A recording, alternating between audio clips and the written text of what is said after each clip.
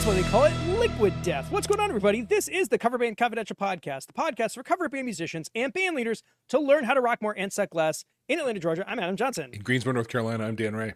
And we are once again live streaming this on all of the things. This is, since we started, this is actually the first time we've actually done it on the night that we normally record. Right. Which is even funnier. But we're trying to get some sort of like standing sketch set up so that if people want to watch this stuff, they can. And then the beauty is you can catch it in a bunch of different media, right? You can see it in YouTube, all cut up and clean. You can see it here in its raw native format, which is a little ragged sometimes, but we get it through. You can hear it in audio. You can hear it cut up in little bits on social media. That Adam does a good job, like finding the nuggets. So we're producing a lot of content out of a 45-minute conversation. Yes, we're doing the thing that like all of the gurus say you should be doing. This is called parent content. Parent content. Because long form can be cut up and all that jazz. And I'm the one just there just cutting it up. Well, how's it going, man?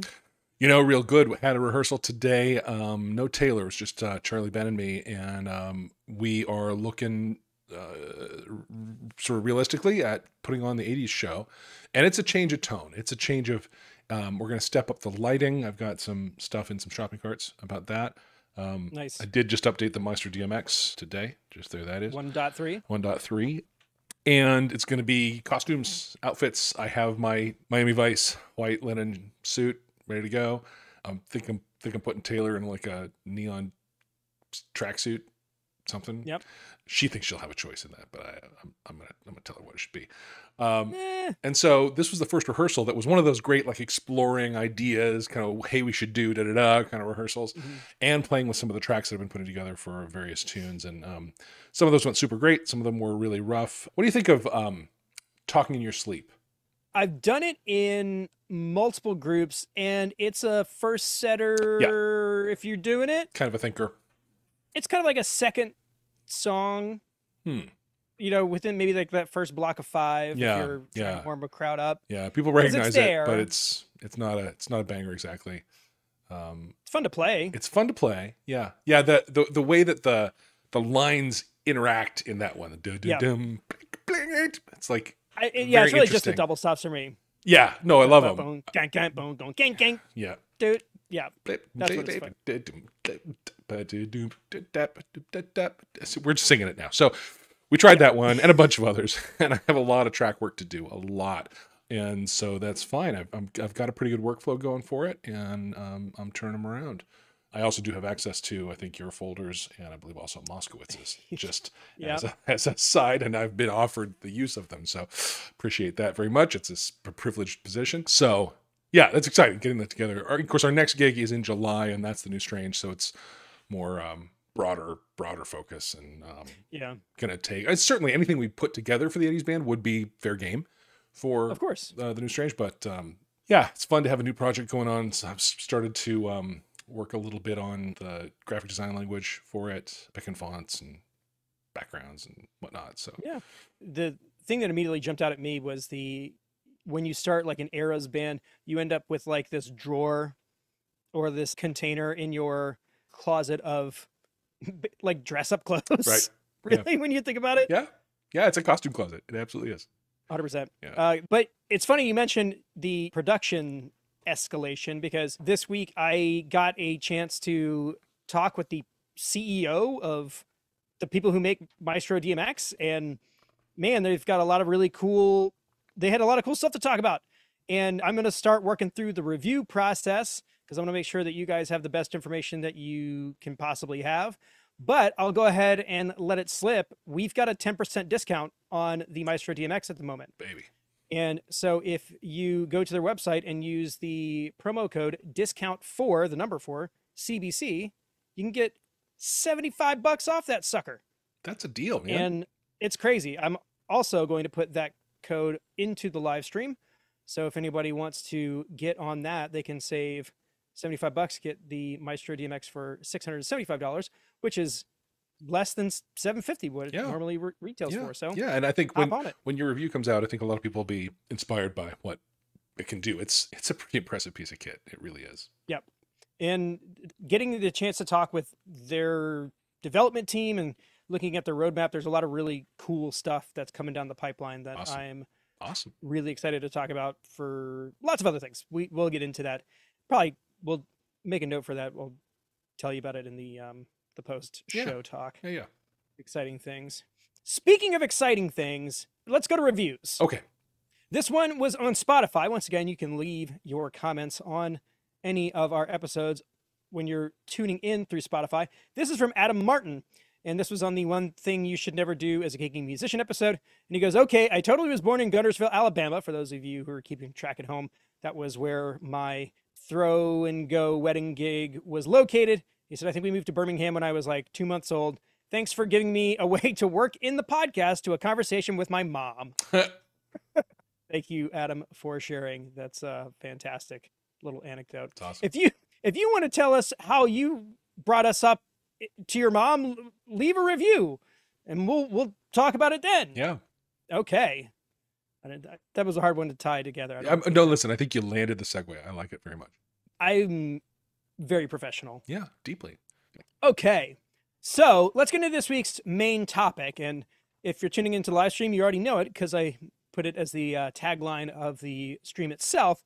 But this was an email that came in this weekend, and I'm not going to mention any of the pertinent details because this person is asking a question in confidence. It was cool to find out that they found the podcast through YouTube. I think a lot of the times we feel like it's hard to find us anywhere, but they've been tuning in on YouTube. So big thanks to them, and they'll know who they are for sure when we start reading through it, and we'll keep it as vague as we can. But this was just one of those topics that was too good to not dig into on the show. For sure. No, the heavens opened and the content gods rained it down upon us. No question about it. 100%.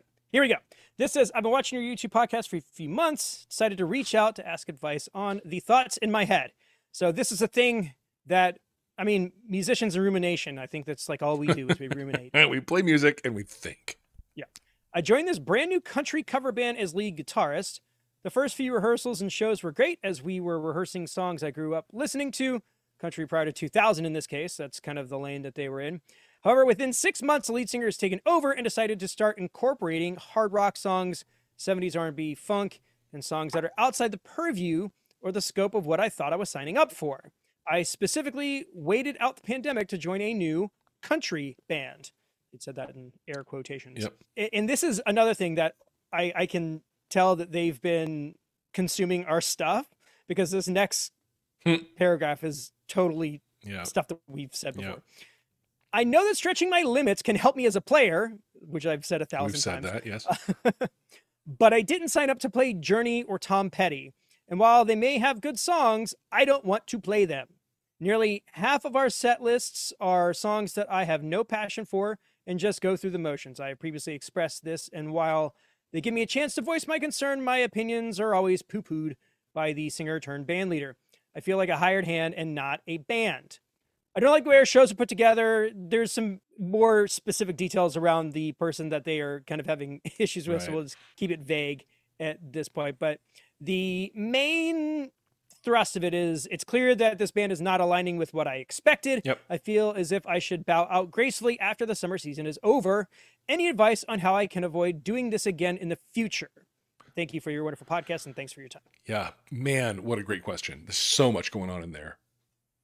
so many parts to respond to.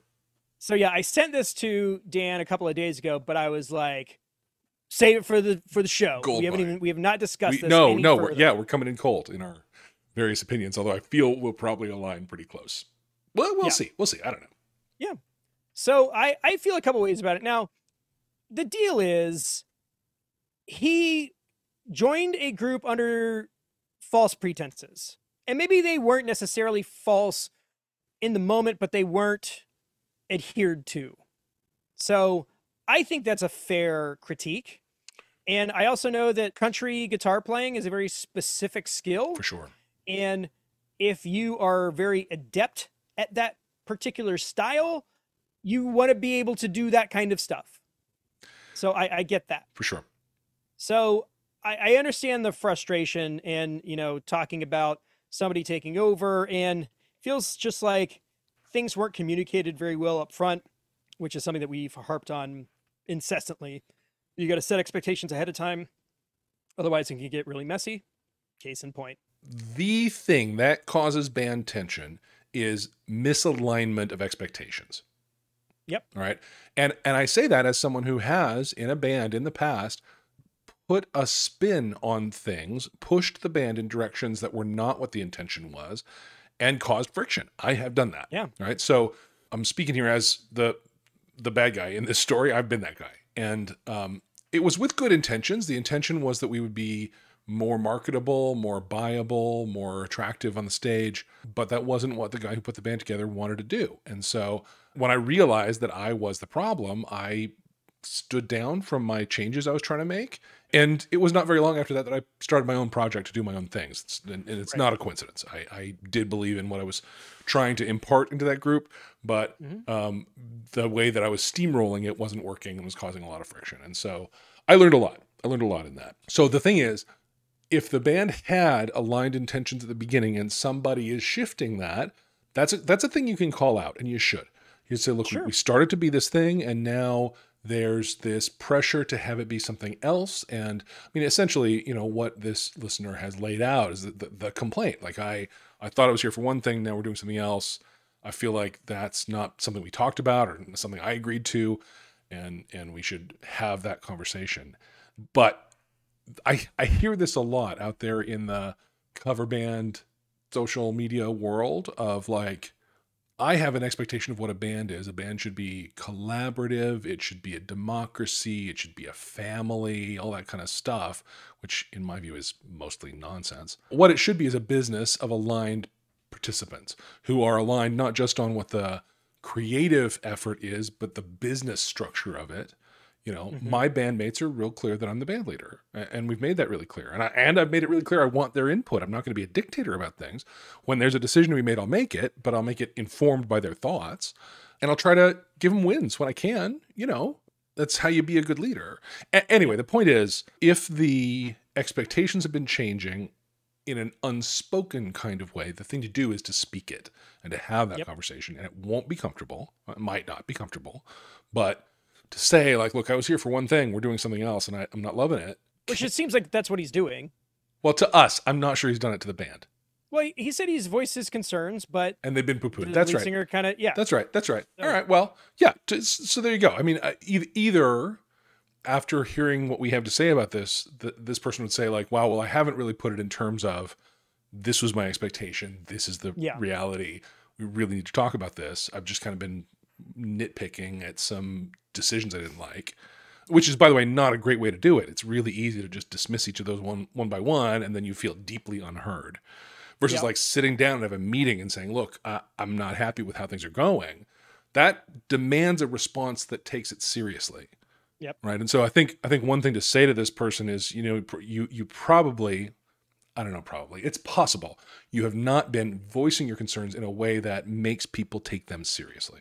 Yeah, or what seems very clear to you may not be clear to other people. Right. Again, we get into this whole band dynamic thing, and it is just relationship stuff, and people have different communication styles, and when you say something, it may be perceived as something else to another person. Right. And nobody has any ill will or bad faith approaches to those kinds of things. Yeah.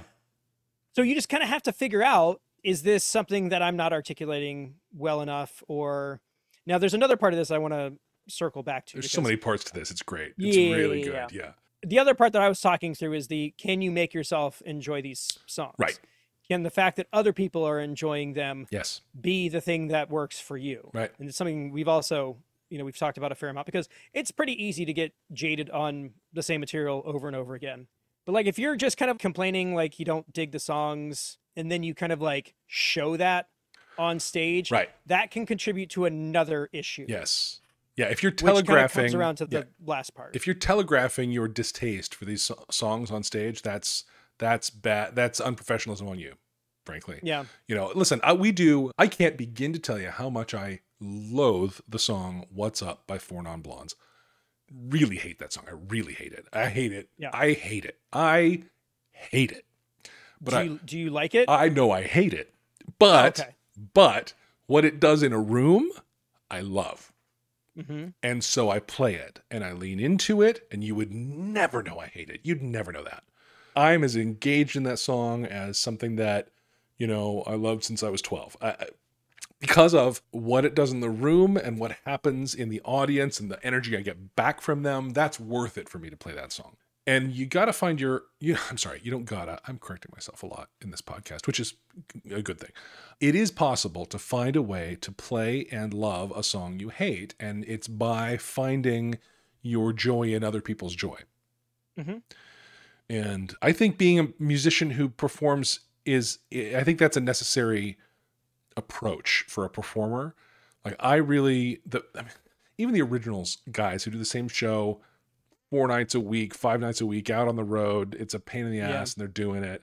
It's the way the crowd responds. That's why I'm there. That energy when my hit starts and they hear it and they love it and they're giving it back to me, that feeds me. That's why I'm there, right? So if you can find that with those songs that you hate, don't care about, you start Mary Jane's Last Dance and a certain cohort of the room is going to lose their minds because they love that song. Yeah. I don't care how you feel about Tom Petty. Find yourself in Yeah. that reaction. Sure. That's my advice about that. Yeah. So the other thing that isn't immediately clear is what band leader entails. Yeah. Because in our world, we kind of talk about the band leader component because we're the decision makers. But the thing that really it boils down to is we're also the ones who are funding the project. Yeah. So if we're talking about power dynamics, there are ways to move those in a particular direction. Yeah. You just have to be willing to take on the things that that person is currently doing. And they are probably doing those things because nobody else was doing them. And they needed to get done. So usually the person who's putting in the most amount of work gets the most say. Yeah. And so there might be some things that could be taken off of that person's plate if you offer it, again, with good intent. Not, hey, you suck at this, let me do it, but find a way of making it, beneficial to both of you. Yeah. But the real thing that you got to figure out is, should you quit? Yeah. Yeah. And he was saying should I write it out till the end of the summer? And I don't think. I mean, look, I think that's a very generous and professional way. As long as you aren't telegraphing your displeasure on stage, I think that's really generous. That's 100% my point, though. Yeah. Because if you're like, I'll stay through the summer, but then you spend the next 3 months being an absolute ball ache because you don't want to be there. Yeah, or an energy suck on stage. Yeah. You're not doing anybody any favors. Definitely. So definitely, it would be more beneficial for you to find a replacement and just go on than to sit there and just kind of sandbag their gigs for the rest of the summer. Yeah. I also hear people who, again, are down that rabbit hole of a band as a family that I can't quit this band because they're my friends and I wouldn't do that. I can't hurt them. Better to rip the Band-Aid off, frankly, Well, because again, you're not doing them any favors. Right. If you suck to be around, you're making everything about the experience worse.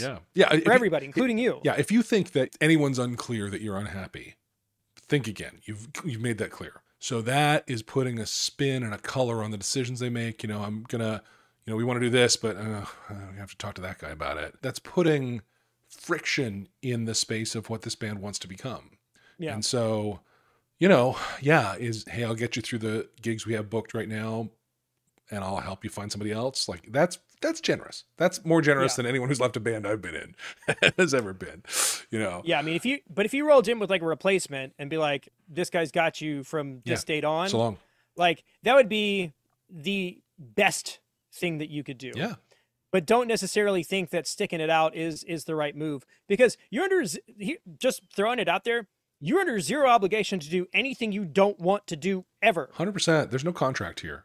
This is a verbal agreement at best for most bands. Yeah. So you could just be like, this is not my thing anymore. I'm not showing up anymore. Bye. You're totally within your right to do that. You can totally do it. Now, then you are the guy who did that. You're going to have to deal with the consequences of having done that reputationally, but there's nothing stopping you from doing it. So this is exactly what we've determined. You can go, I'm out, bye, or you can find your replacement and set the date quickly. Yep. And there's just a spectrum of things in the middle. That's right. And whatever you pick, it doesn't really matter because somebody's going to be upset, and you could do all the right things. They could still slag you. So, and in 6 months, everyone will have forgotten about it. So yeah. Yeah. Go out on your own terms. Yep. Is what I would say. Yep. Yep. Now, the most salient piece of this whole email is the last sentence. Any advice on how I can avoid doing this again in the future? The thing that they have to avoid doing is the first thing that we talked about. Right. You got to make sure that your expectations are met up front. That's right. And that your desires are expressed up front. Yeah. Yeah. And y'all got to get in this kind of mutual agreement situation. That's a totally valid thing to say. Look, I'm a country guitar player. I only want to play country. I don't want to expand into other stuff. Valid. Totally valid. And there's a market for that. That won't be a sales limiting move. There's a market for that. Well, I wouldn't go that far because you are limiting yourself if you just want to play country, because you're going in and you're saying, this is all I want to do. I was like, all right, well, if a band has any sort of aspirations to go beyond that, then you're not a good fit for them. So you are kind of like in that little corner. And if that's the corner you want to be in, knock yourself out. Yeah. Yeah. And, but the thing is, it's going to limit you. I'm pretty sure you could staff a whole band of people who have those same limits and want to stay in that same lane. And then for sure, there's plenty of sales opportunities for gigs that are just that. You know, you could have a perfectly fine weekend warrior career doing just that. And as long as everybody's aligned and everyone's clear that's what we're doing, like that could be a great gig. It's about clarity. So in conclusion, it's about clarity. It's about communication. It's about being honest. Yeah. And I think there's just a lot of folks that are afraid of being honest because they're worried they're going to hurt somebody's feelings. But like any time that I have had to go back and apologize or figure out how, it would have been so much less trouble to have just said what I wanted in the first place. Yeah. You know what I mean? Yeah, 100%. Yeah, you end up hurting yourself way more. Yeah, and I think there's also this whole world of assumptions around, we're going to be a country band. Like, okay, but what does that mean? I'm not interested in modern country. I think it's crap. Yeah. Oh, all right. Well, let's have that talk. It's going to be, 2000 and earlier. Oh, great. Perfect. That's exactly my wheelhouse. Fine, good. Because there's this line in this email that we're referring to that it's end of the second paragraph, though. I feel like a hired hand and not a band, in quote marks, band. So there's like all this meaning there implicit in what band means, right?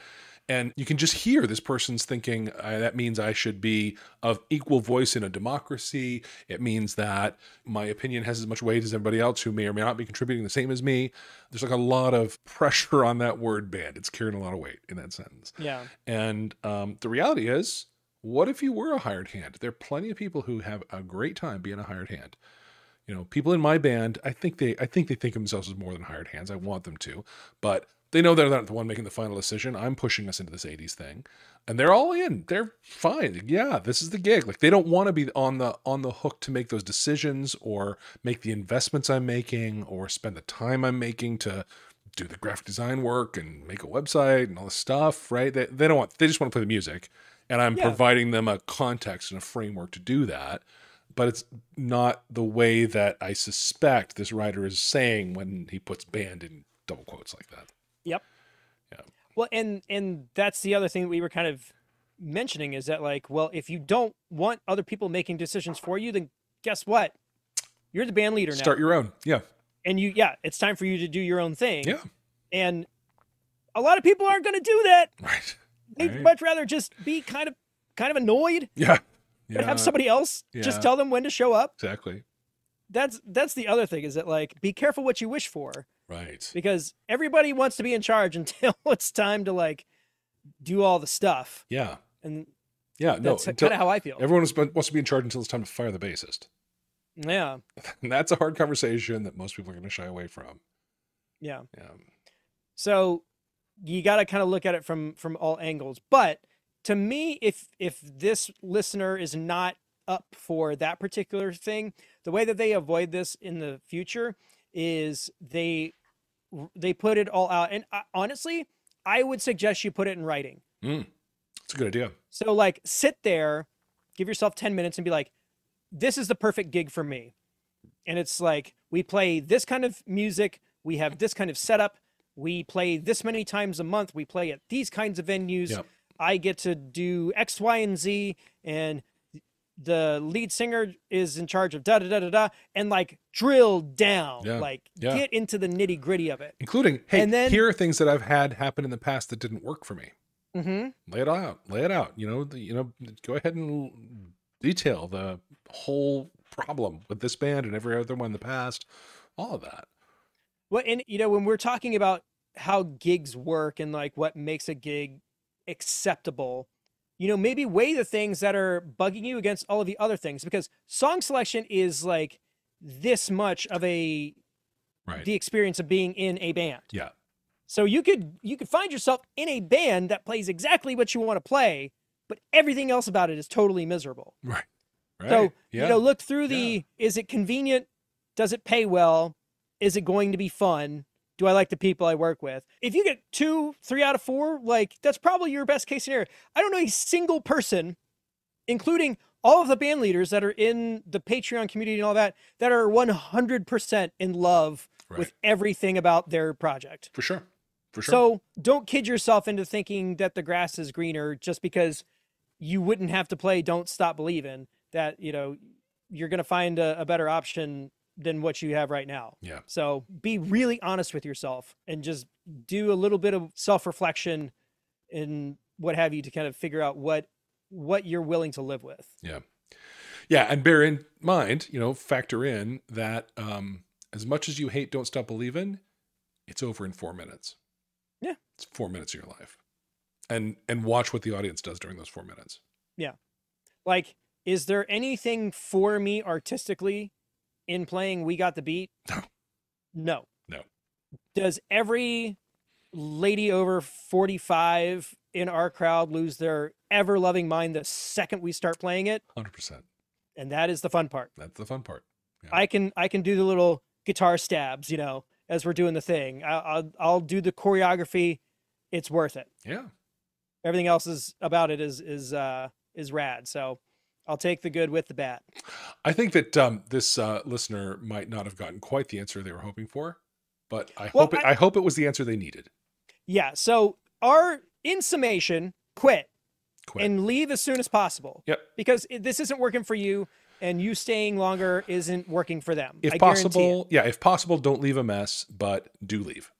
And if you don't want this to happen again in the future, do some work, put some stuff on paper, and really figure it out what it is that you want. Yeah. And honestly, maybe do the second part first before you do the part about leaving.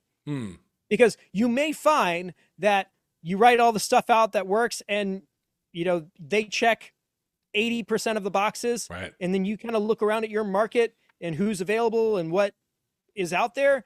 And maybe you decide, maybe I should just... Maybe 4 minutes of journey isn't worth all of this agony. Yeah. Because let me tell you, starting your own project is it's a lot. Agony. Yeah. That's a great word. There you go. I mean, it's worth it, but it's still not great sometimes. Yeah. Still, even when things are going well. I think we nailed it. I think we I'm very happy with the responses to this. Yeah. We over-answered. Yeah. We gave them so many things. And hopefully everyone else too. Joe on the live stream, literally as we were like reading the first sentence, he's like, he needs to quit. So I do want to call out Joe because he was Joe. right. And I sat on it because I knew that, I knew it was coming. That's where we were landing. So why shortcut the journey?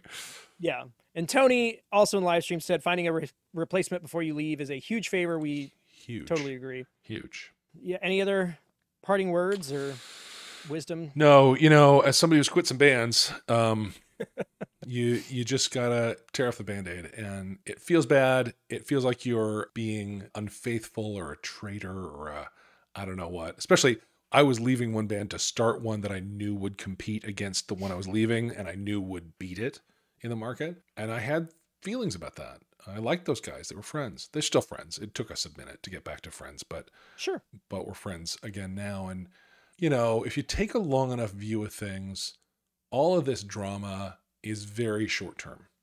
Mm-hmm. So do what you got to do. Take care of yourself. Set yourself up to win.